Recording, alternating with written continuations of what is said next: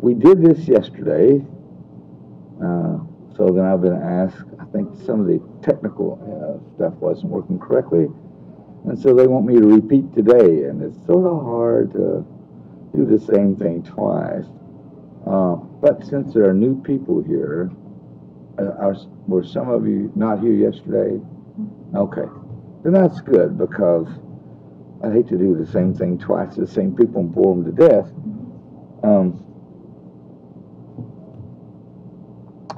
Because of time and materials and everything, I'm only going to talk about drawing. And as a painter, I paint fairly slow. I'm not like a Bob Ross or something. I don't do a painting in a half an hour. It takes me maybe a month to do a very large painting, and that's working every day. So for me to do a painting demo would be very boring.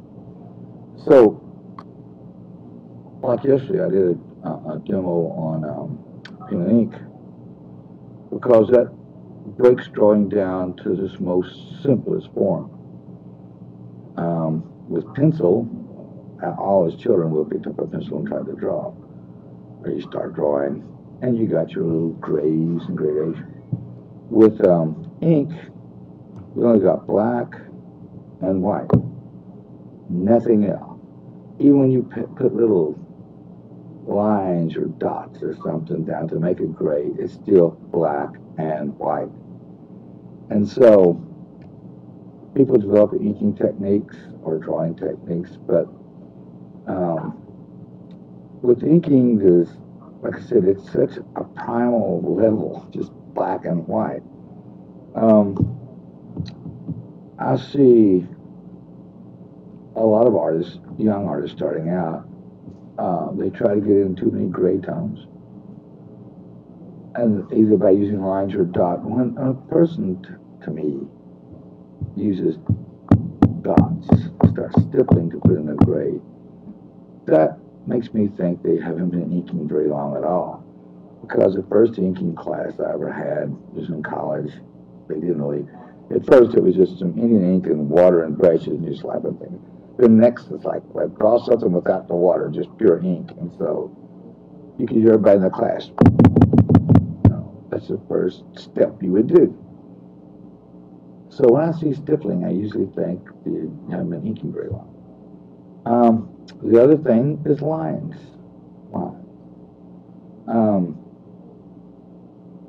And some people get carried away with lines. So your black line has the same strength as any other black line out there. It's not a gray line. So you gotta watch how you use your lines.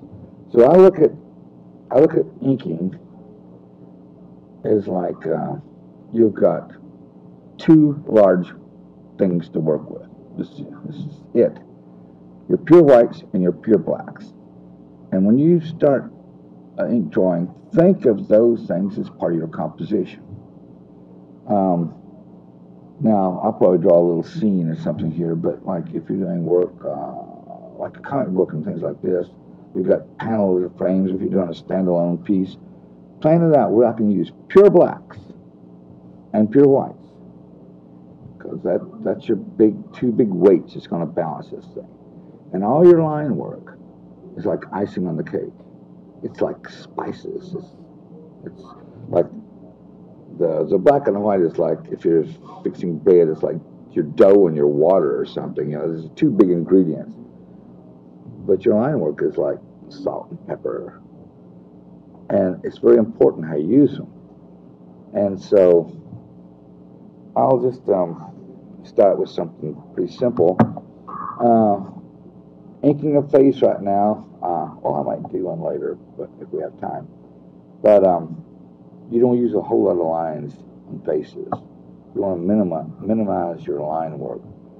And the freakiest things I've ever seen people do is they ink a baby's face, and they put in all the little lines. Now the baby looks like it's a 150-year-old freaky thing. You know, not even a baby. It's sort of scary, you know. All you need to do is put sharp keys in, and you got a monster. So, like, especially a baby, the very minimum ink lines you can put on that face is safe where you are. eyes, maybe a hint of an eyebrow, a hint of a nose, delicate on the lips, and not another line on that face.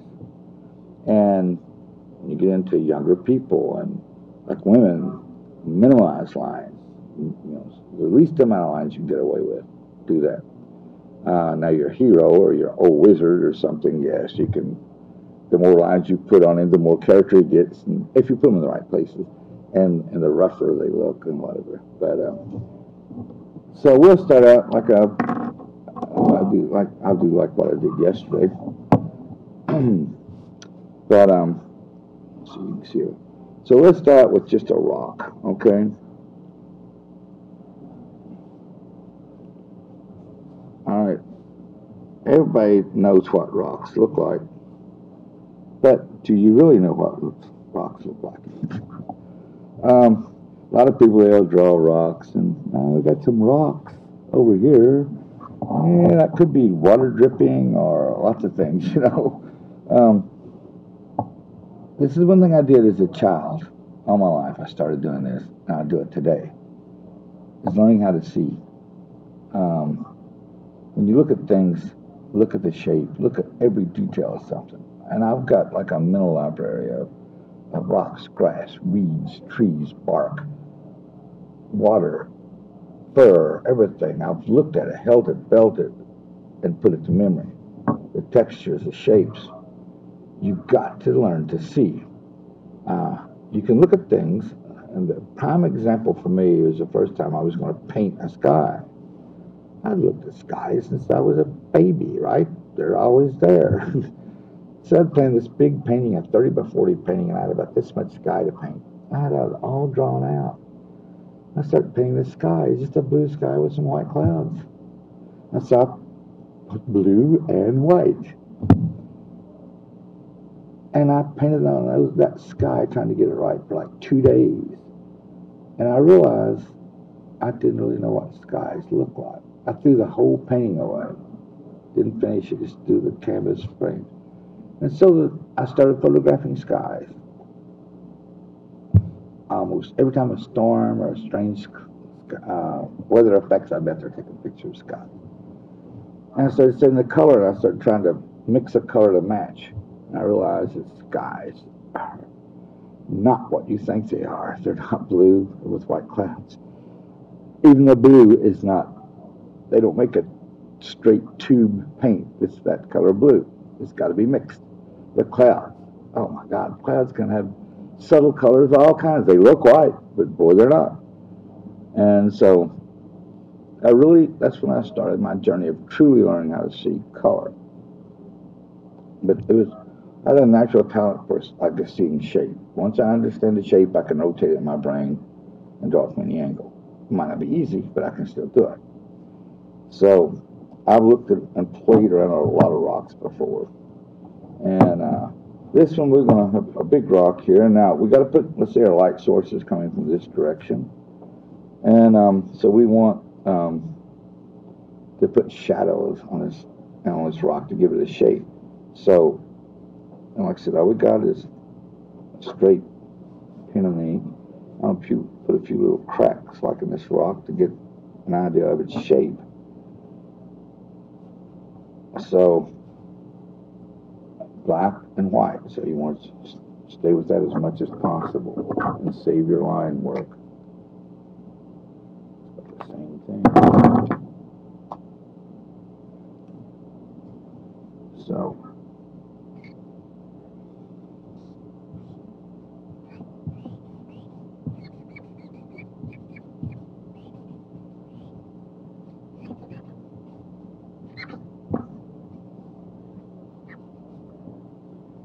Okay, that started giving me a basic idea of what this rock's going to look like. Then I'm going to use parallel lines at different angles to give little planes like on this rock.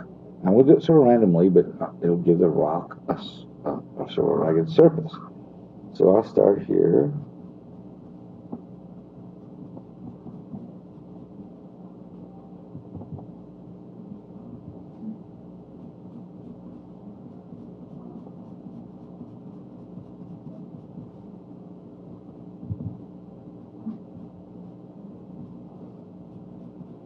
is just adding some grays to it, but like I said, the grays are black lines.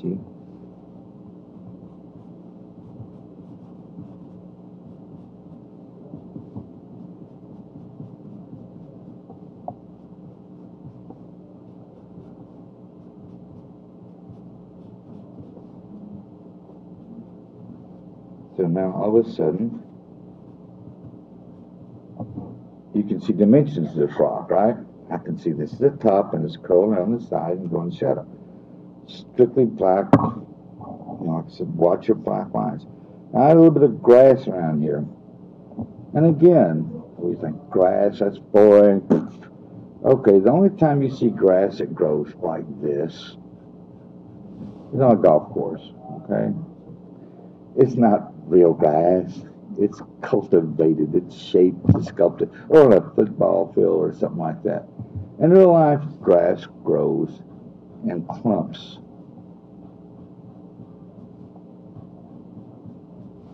In the wild or in most yards, it's like tiny little clumps. And in the wild, there's different types of grasses, and some in these clumps will be very tall clump weeds, some shorter. There's always this variety, this mixture. And you got to be aware of that. You start drawing, like if I do all my grass the same height, I look like this is a golf course and this is going to be an obstacle challenge. So you take that into consideration. So I'm going to start adding some grasses here around the base of this rock.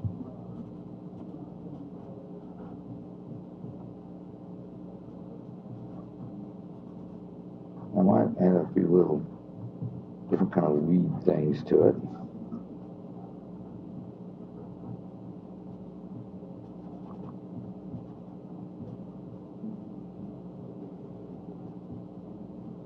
Pretty soon you've got a little grassy bank growing here. And you're always thinking, as I'm putting lines down, I'm thinking as much about the space around the line as I am the line itself. I'm leaving whites and adding a few blacks plus my lines.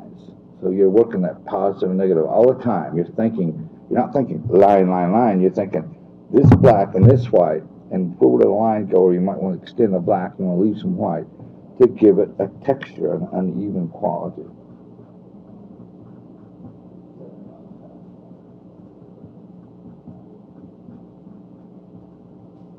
Like I said yesterday, I feel like Bob Ross. Happy little rocks and grasses. And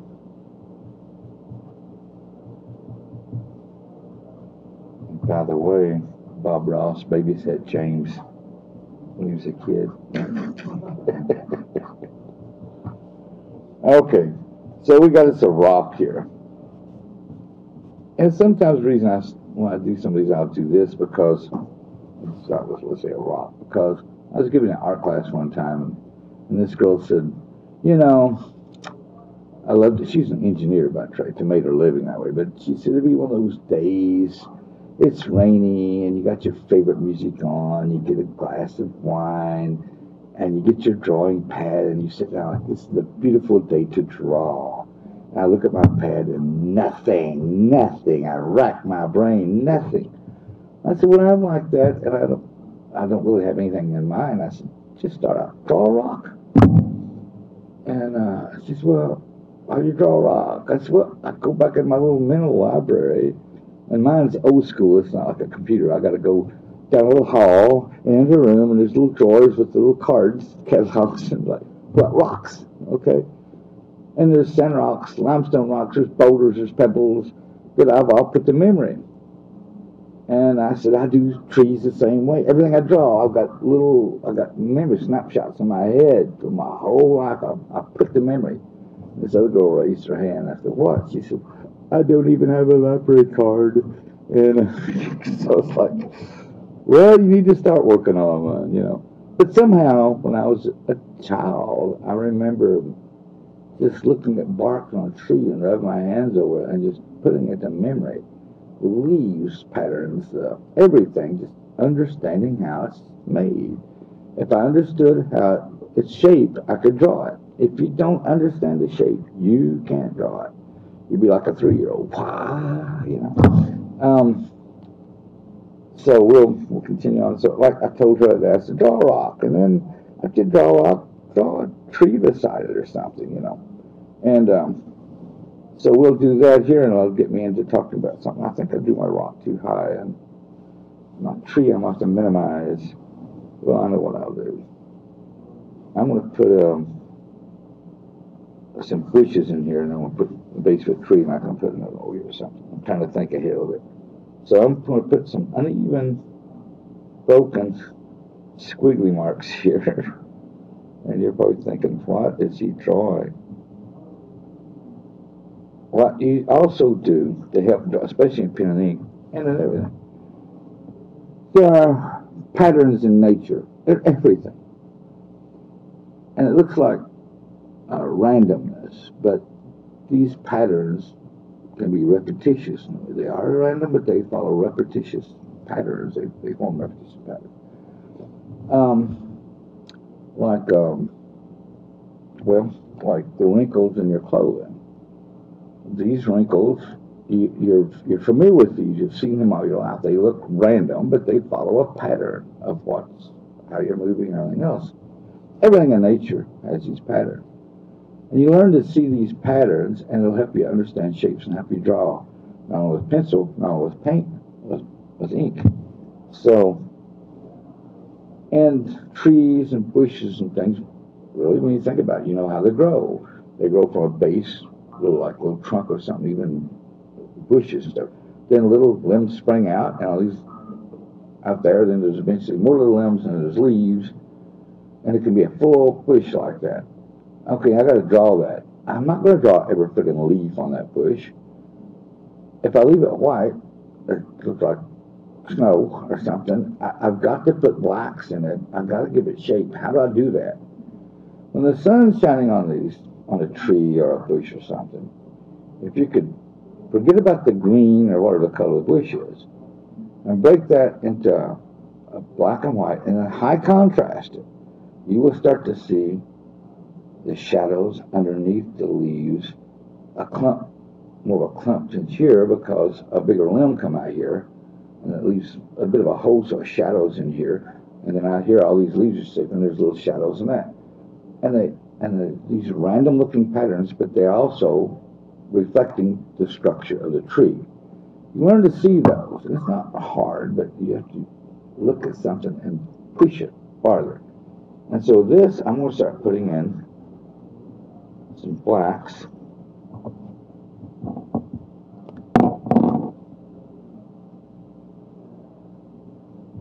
To help give this bush some depth. Now first it'll just look like sort of crap. But then we'll have to work some other stuff into it.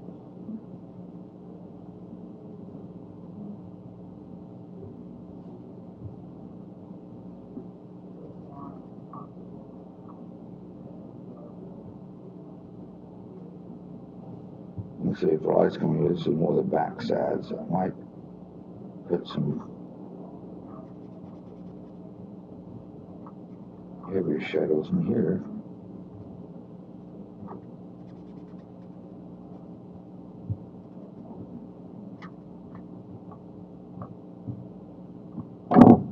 Okay, then I'm going to come back in and break up some of these hard edges.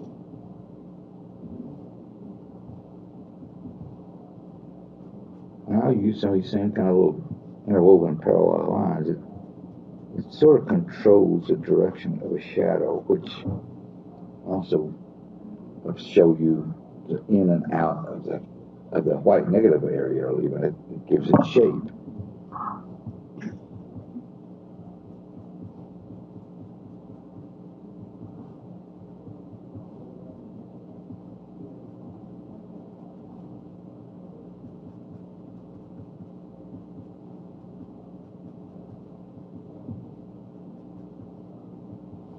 And then I'll leave some of these little things in here. These could be parts of the sticks or little twigs in here. you fiddle with it till it looks about right. Okay. Now from there, we'll start putting, let's put some coming out from here.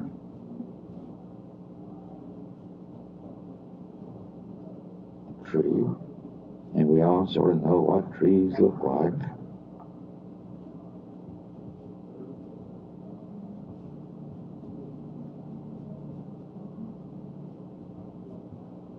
I'm going to have to change this tree a little bit because by the time I get to the leaves in this, I'm going to run room. So, you know your light source? I'll use just a lot of broad and thicker lines like this running. I use my shadow lines. It's almost following a little bit of contours or shape. I don't put them there just to be, I don't use a lot of cross hatching. That tends to block up. It gets more confusing. If you're using parallel lines and put them in directions, it helps give shape and contour. Now, you don't do pure contour lines and your whole drawing starts to look like a map. but these lines, like in this rock, help give me little planes and surfaces. So I'm going to, this shadow here is from the leaves that's going to be above it, that's coming out from the tree. And I'll shadow this side.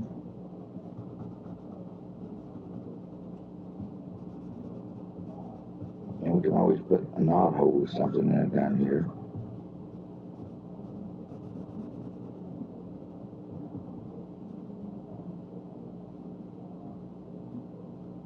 This side you want to go wide on.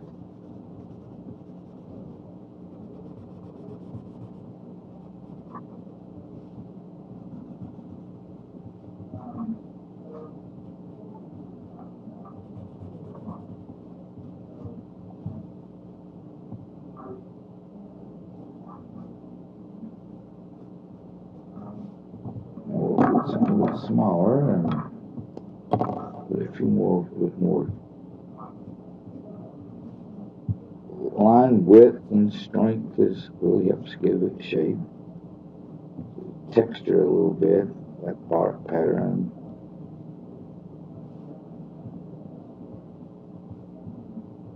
Okay, now we'll go back and heavy shadow again. Let's say that the bottom part of these leaves I'm going to start about here. This is the shadow side.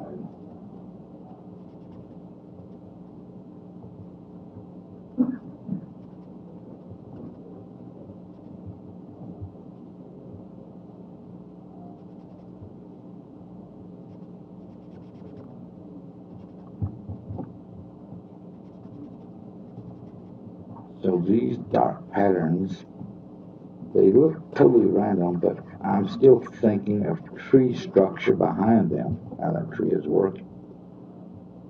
The limbs with the direction of the light.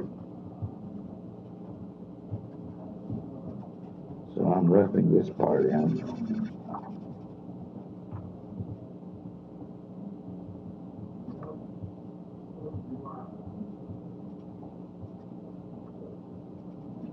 And the reason I'm using like a landscape or nature to tell you this is there's such a variety of learning processes to go through.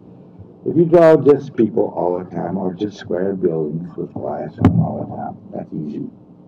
You're going to follow the same patterns. You draw man-made blocks.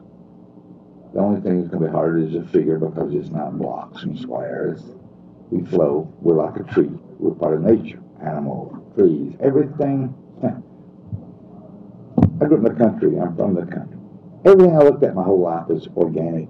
From my mother and father to you walk outside, the only thing man-made was our little old house. And it was so old, there wasn't a lot of perfect planes or squares and that. It sagged and stuff here and there. I love old buildings in Europe, the ones that's been around for hundreds and hundreds of years. There's not a straight line to them. There's big wooden beams come down, another one up here, the thatched roof, and there's nothing squared up. They're organic, and they're beautiful. But then when I go to town, to the city, everything was square and right angled and glass and brick and order to it all. And it was boring. You know, it's like, God, there's no beauty here. The only thing I've seen close to man-made structures that are beautiful, besides those old houses and cottages, is cathedrals. Beautiful, big, old cathedrals. What they try to do is in a way, mimic nature. The big columns come up and branch out like limbs, and those arches and the designs and intricate patterns. And it wanted you to have a warmth feel about it, even though it was gigantic. But it is closest to walking through a forest with light coming in, multicolor light. It gave a feeling of, and I wouldn't mind living here, which is quite large, but I could build me a little fire over here and live. It was beautiful. It had a more organic feel to them. So, but anymore, almost everything you see around you is man-made, especially if you live in the city. And it's on angles, it's constructed. And okay, so you can learn to do some buildings and stuff, that's pretty easy. And then it's like, now what do? I gotta draw something in nature, I'm lost. Now, after that, I'm gonna add a few more, a little bit smaller lines to break this up. It'll give me shadow patterns. I don't want it to be too high contrasty, so I gotta do a little breaking up.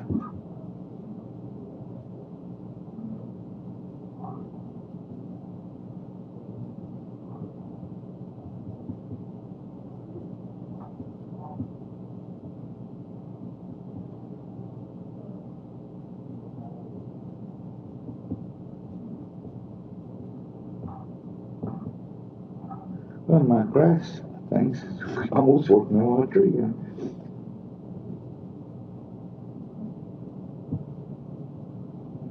And you can also do this, and usually I do. I sort of squeeze this tree in here. Sometimes I run some limbs across here, and I come back here and make another dark area with some of the white trunk showing through. You break it up, and you can on these limbs you can come out here, like right here, been a good place to do a negative area. A limb and use blocks around it, and you can be right proportion, and you can run around, and even when you get out so far, you can start breaking it down into limbs. As it breaks out of the big full leaf pattern and stuff. I'm so great at explaining. It's just where my brain works on painting. It's not very verbal. But there's a lot you can do with the trees like that and build on. And then when I paint a tree, I work on the same basic assumption. Where my darks are going to go, where the color is going to change, where the light's hitting, going to get lighter, colors change. So I'm working on the same principle. So this is the foundation. Lots of times when I work out a landscape to do in a painting, sometimes I'll block and ink the first rough and see the contrast, see what's going on. Then you can break it down, do a more refinement, and do it in pencil or something. Then you start putting more grays. I'll put a couple more little rocks in here to break this back up. Put an end to this back end here.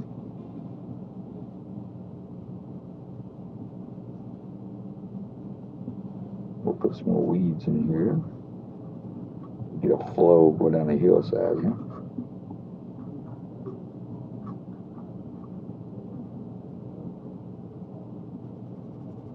I'll go negative or positive again, blacks, and create some broken. And after you do this a lot, you learn how to end something. You know, you come here like, the grass, where do I stop the grass? Where do I stop the rocks? All these little problems you run into. And you sort of learn how to just sort of fizzle it out.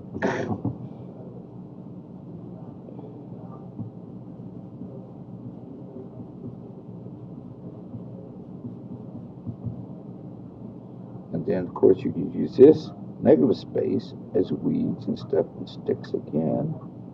Just add some blacks in the right places. It's these patterns again, these repetitious patterns are random patterns.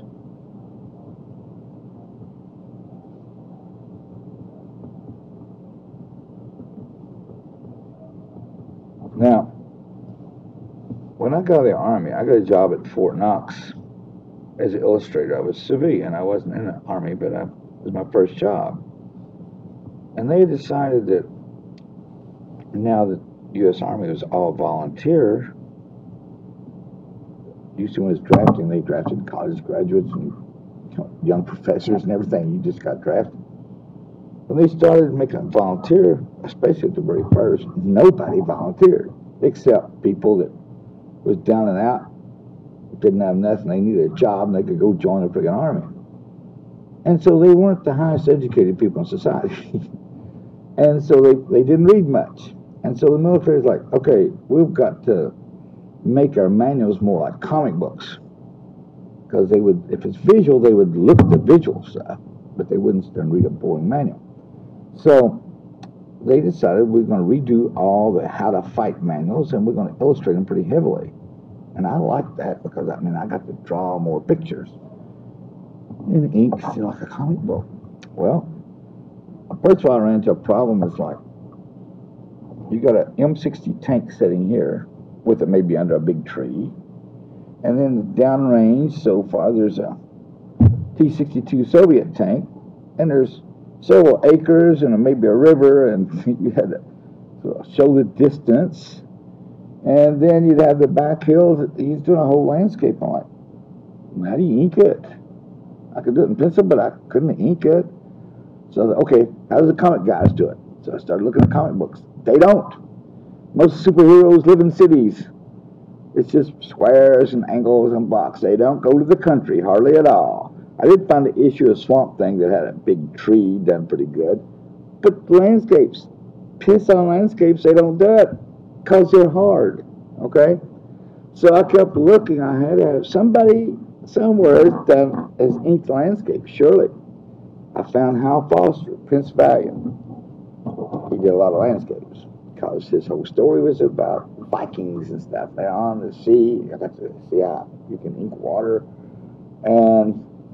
But he didn't do a lot of that. For the comic book guys, easier to do some talking heads or sort of close-ups and eliminate backgrounds. And then sometimes you got to put the big background in, and so there might be a whole big landscape, island in the distance at sea with all the trees. So I started learning some there. It still wasn't helping me. I needed close-up vegetation, different. How do you do it? I'm desperate now. Well, I wanted to look at black and white stuff, not color. So at that time, Creepy and Airy and Vampirello were out, those magazines, and they were done in black and white. You'd see some landscapes in there, but again, almost everything happens in the cities. It's like, if you leave the city, there's no world. It's just gone. It's just wild animals. That's it. But most of humanity and with fantasy has not been in a city. It's been out in the boondocks and little bitty villages. It's really cool and twisty and old. And so I was in a drugstore back then, and all the drugstores had magazine racks and everything. I started looking at some magazines, and I picked up, these used to be, you'd see a lot of them ever magazine rack. There was a lot of these little books on building, like, house plans. I picked one up. I was just thinking they'd have all the house plan, and over here they have a little brick house, a picture drawn how it looked when it's finished. It was inked, but mainly it's brick or stone, just straight little lines. But, and I'm like, yeah, and all of a sudden I started looking, it's like, they would have a house here. I realized that these artists hated their job. Drawing the blueprints and drawing the house was dull and boring. What I started noticing is behind the house, or around the house, the shrubbery, the big oak tree in the back. And I'm like, whoa, wait a minute, these guys are inking landscapes. And they didn't go real far back, but they would go back maybe in reality like an acre back, like 200 yards behind the house. They would they get carried away and do a little bit more vegetation. Maybe their boss come by. That's enough. You just got to get it done. But they enjoy that, and it didn't take me long looking at these magazines. I spotted about 3 or 4 artists. It was really, they couldn't sign them, but their landscapes was their signature. And these little magazines like 35 cents a piece, so I'd buy 5 or 6, go and cut out the good ones and start my own scrapbook and study these. And I learned more from those guys inking that terrain. Some of them weren't good at it, but some of them were like masterpieces. So as I got better on my ink landscapes, so I'd say, yeah, I'll draw a tank and I'll do this because I love doing all this landscape in between. And my boss finally come by one day. He said, look, you're a good artist. But he said, we're not doing Rembrandts. He said, just a simple landscape. He said, you're doing a landscape so well, you're actually camouflaging. I said, that's how they be in real life. He said, yeah, but we got to teach a lesson here. You know, he said, your landscapes are beautiful, but hey, back off, you know. But I thought, okay, then I'm doing a good job. So I backed off there, but with my own stuff, I was really doing a lot of, I learned to ink landscape. And one of the big problems you get is you're only doing black and white, and you're going back, you got to show distance. Oh, how do you do that? How do you do that? Okay, one of the first things I'll do here, this is sort of a little rerun of what I did yesterday, but I'm going to put a line of like low trees in here.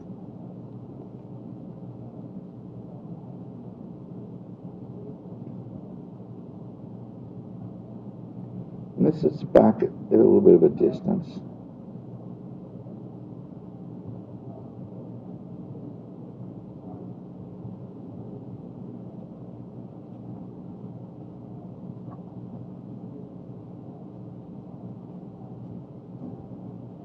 I'm going to do down this.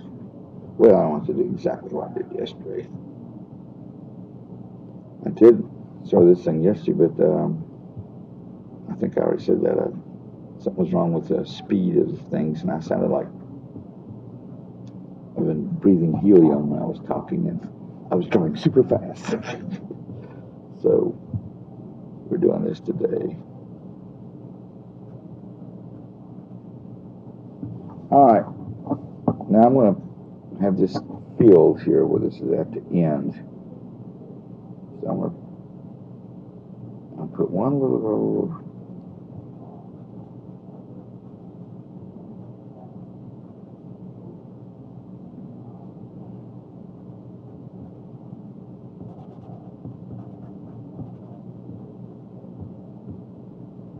This is showing a little bit of distance back here. Do another one.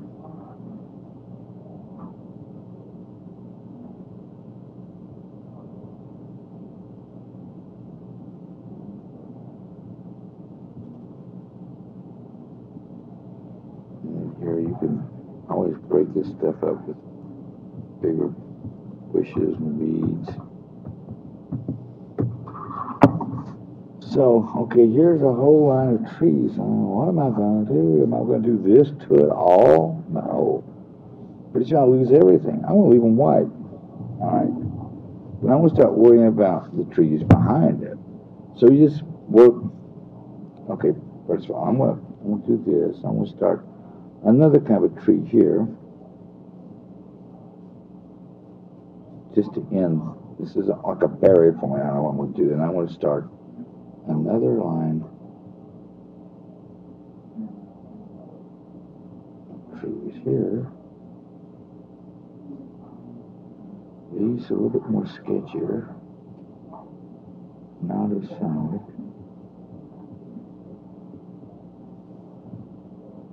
Okay, now I'll get this far and here I'm like, okay, I've got a row of trees and a row of trees, but they're both the same, you know.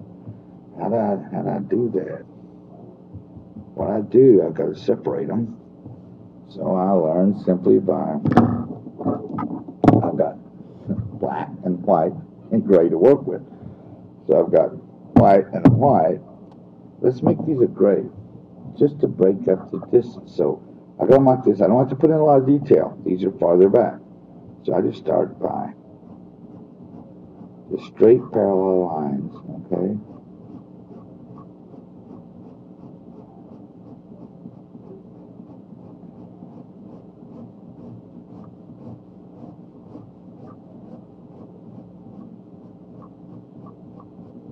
I'll stop it there for now.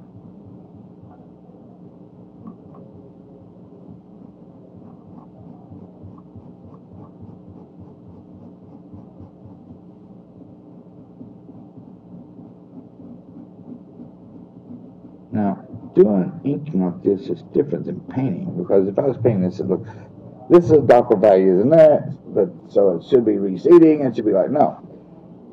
You've got, with paint, you got a million different colors. Here, you got black and white. So you got to play a game of how do I break this up, you know? And to show what I need to show now, you can, if you want this to be like a really good little ink drawing, you can come back in here and some of this, and add a little bit. Ah, that brush is not good.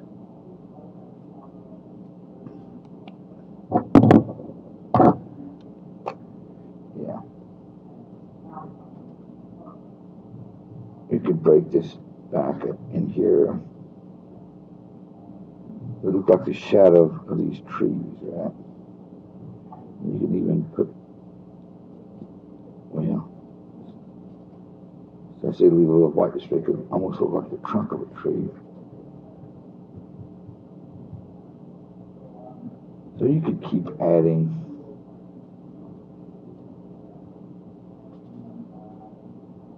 Not doing a whole lot.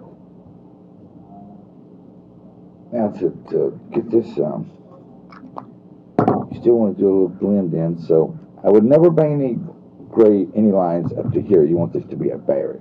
But down here, you could do that same little process. It starts to give these trees a little bit of an undershadow back here.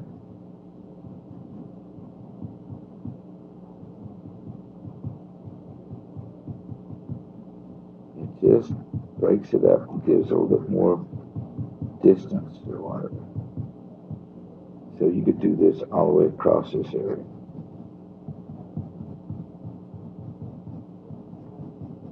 And you could use just a little bit in here. Don't do much, because if you start doing a lot of parallel lines out in here, you've got, it'll start to look blocky trees, like they've been trimmed at angles. So this has got to be very sort of spontaneous and small, not a whole lot of work.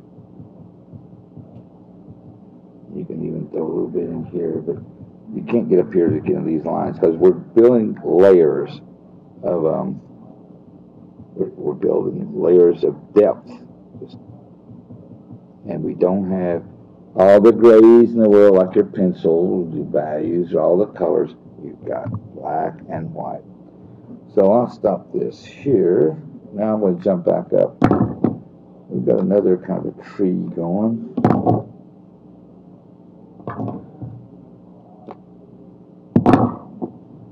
Alright, this we're going to put a different kind of tree. And actually, in my mind, my little tree library, I've got several different kind of trees. The easy ones are, yeah, hardwoods like oaks and stuff. I'll say easy, that's one type. Then you've got pines, evergreens, cedars. There's certain basic shapes. There's these, I think it's, right now I know a lot of Europe, in Europe you see these tall, skinny trees on the landscapes and stuff like windbreaks. I forgot a common name tree, but it's a different variety. There's all these types of trees that you put to memory, and when I've had the opportunity, I really studied them. Even those tall, skinny trees in Europe, you know, they look like a shrub, but it's like 40 foot tall, you know. And but just put them to memory, how they're made, how they're shaped. Now this is the kind of tree, when we was all kids, one of the first or second trees we learned how to draw was a Christmas tree, the same sawtooth pattern on one side, and on the other side, and we draw the ornaments in it, you know. So as you look at these, different kind of pines and even cedars, they're not so even like we drew them as a kid.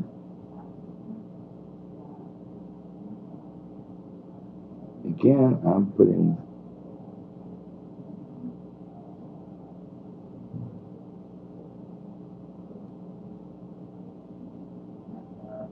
it's just, you draw these because you looked at them. I'm looking at the shadow, the dark area, which really, when you're drawing, I'm always putting in shadow.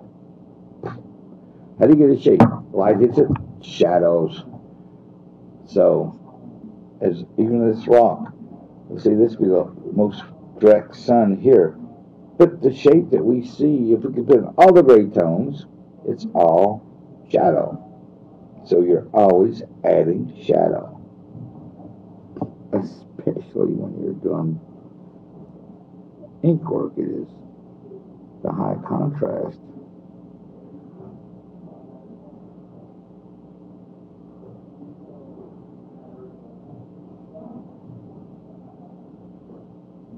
We'll make this tree behind this row of trees.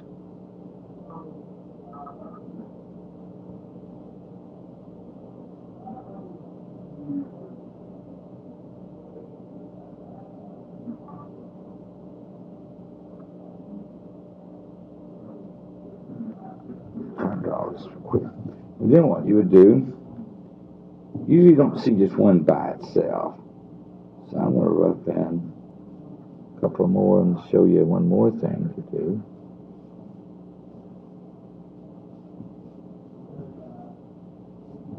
So what I want to do is I want to bring this gray over, alright, and then slowly go with black. I want these big trees like this to, when I get over here, to be silhouette, just black.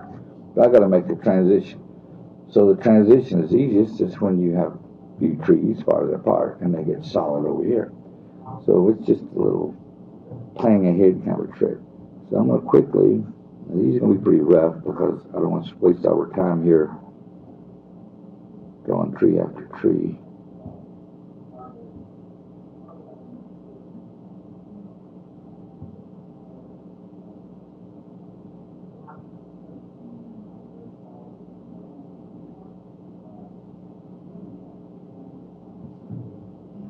Other ones here. All you do is hint at things in your eye fields, you know, like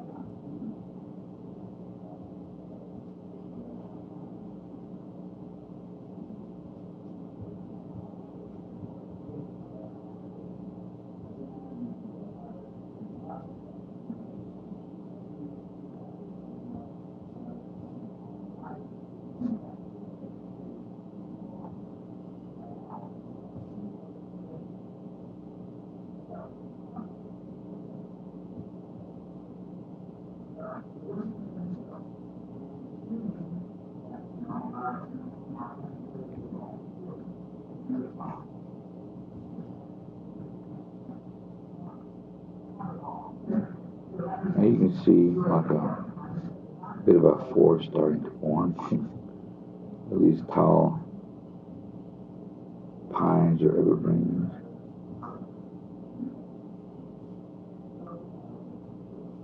I keep breaking it up because I want to eventually go solid black.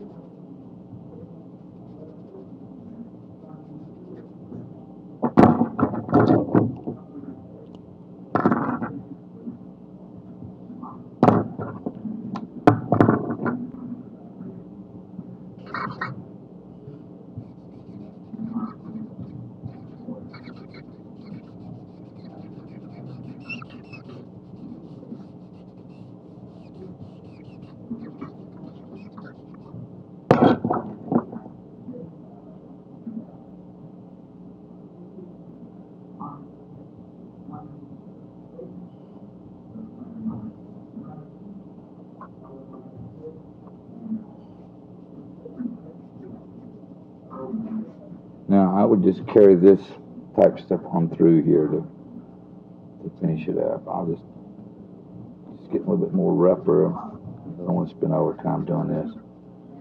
And you just keep filling a few of these trees till you eventually work it all solid black.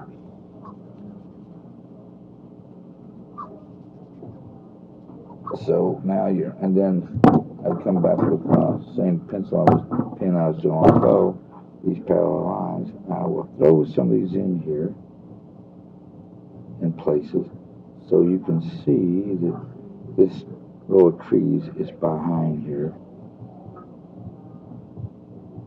But all I'm doing is making patterns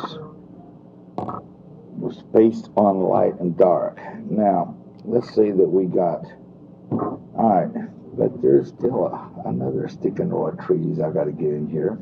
Or, yeah, let's put them, let's do this. Alright.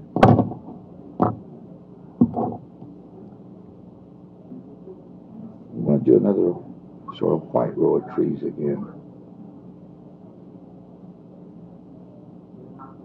But the distance is getting farther. Well, my light coming this way, I'm going to come out here.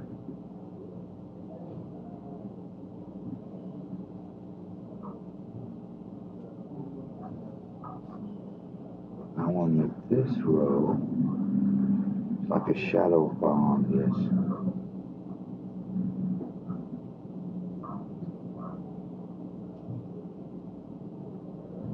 We'll slowly start breaking it up.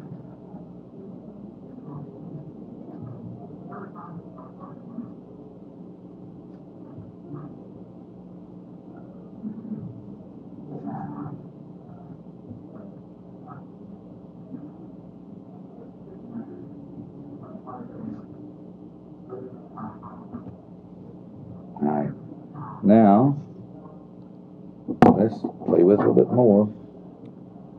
Let's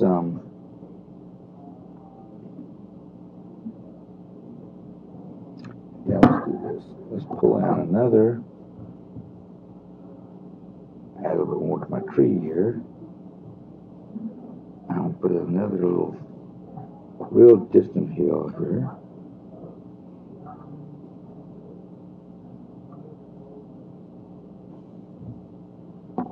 And also add a little bit more. Right now I'm just following like light and shadow patterns.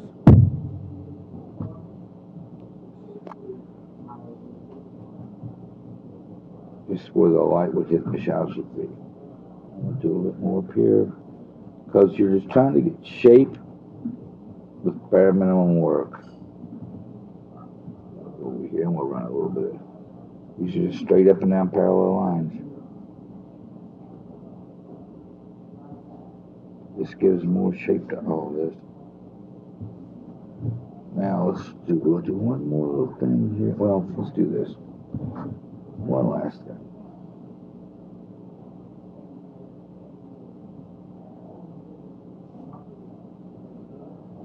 We want some big cliffs up here. So once you start drawing a landscape like this, you can just keep adding and adding. As long as you know your line of sight and your perspective. These big rocks like this is the shadow side, so they'll be pretty easy to work with. And when I do, for a painting, I'll do something similar to this, because it gets sort of random. You don't want to start drawing in all of it. It'll get too precise, too even. You do it like this, it gets more random, like it really is.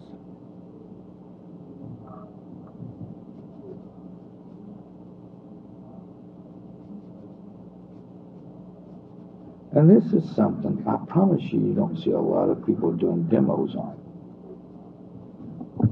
is inking a landscape.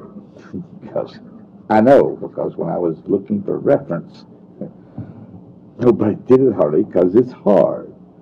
It's not that difficult. It's all in your attitude, the way you approach it, and your thinking. All it is, inking the landscape is the same as inking a face. And the same, it's just you got one thought process on a face. You're not going to be doing too much of spontaneous stuff. But it's the patterns in the face. There's repetitious patterns, there's shadows. Like, you know, when they say repetitious patterns, you know, there's your hair is random, repetition of strands or little strings, but there's patterns to it, the way it bows. Same thing with nature, same, all of nature, same thing. And something about color I want you to know. Nature, basically, nature is very muted on the everyday scale. You say, oh, no, it's not. Yes, it is. You drive down the road and you're looking at nature, but there is something man's made, a sign or anything like bam, it sticks out like a sore thumb. Nature is muted in color, even in the skies and stuff. The only time it shows off really is maybe at sunset. We're getting all those long red rays left in there, going to the oranges.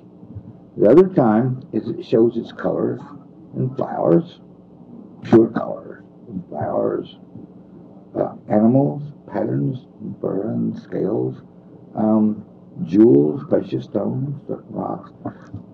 So, like you do in your painting, nature sets its background, it's color, but it's muted color. It's like I was saying, like it's the water in the flour that makes the dough. But the jewels, is that pure color, it saves them for the right times. Why does you look at a hillside and there's beautiful fall colors, these orange trees, they just seem to glow almost. And nature's showing off a little bit. And in painting, most of paint, if it's nature, even if it's man, like bricks and stuff, a lot of it, especially if it's old, the stone, it's not very bright. It's muted. So when you do add that cloth, that red dress, that rose on an old gray wall, those things pop. That's when nature shows. So I think lots of times in painting we tend to over colorize or make the color too potent than what you normally see. A lot of paintings I see of landscapes that really I love, they really just get my attention. A lot of them are really muted landscapes, but the color is there, and it's like, oh man, I've felt this feeling before. I've been in this landscape before. That artist caught everything just right. It's easy to paint with bright, garish colors. It's harder to find those muted tones and keep your values and everything. Now, in this, to set it off and make it more of a fancy thing, we could always add a slight heel back here.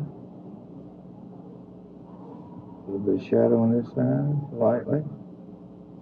And we could always put them.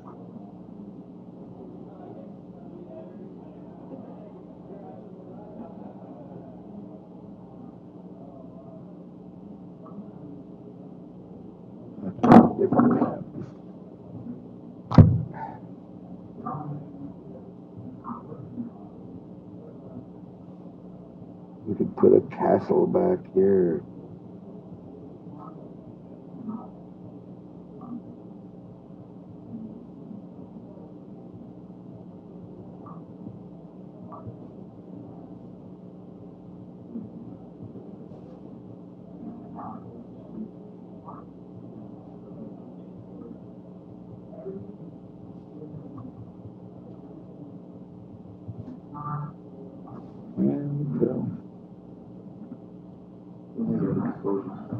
Huh? I could draw a sword right here. But,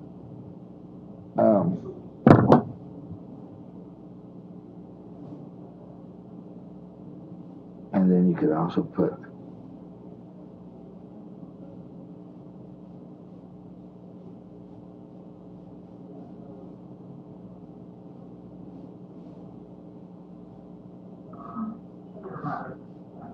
and you've got a landscape all in ink. And there's been times when I would try to draw this in ink, and I could work for 2 days and not get anything I liked. And now I can sit down and draw one of these in not too long. And well, I'd have been a lot faster if I'd been talking the whole time. But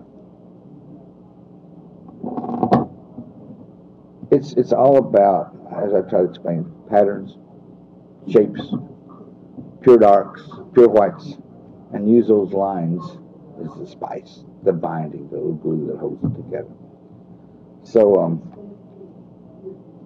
do we want to do what? Okay, so this will be up.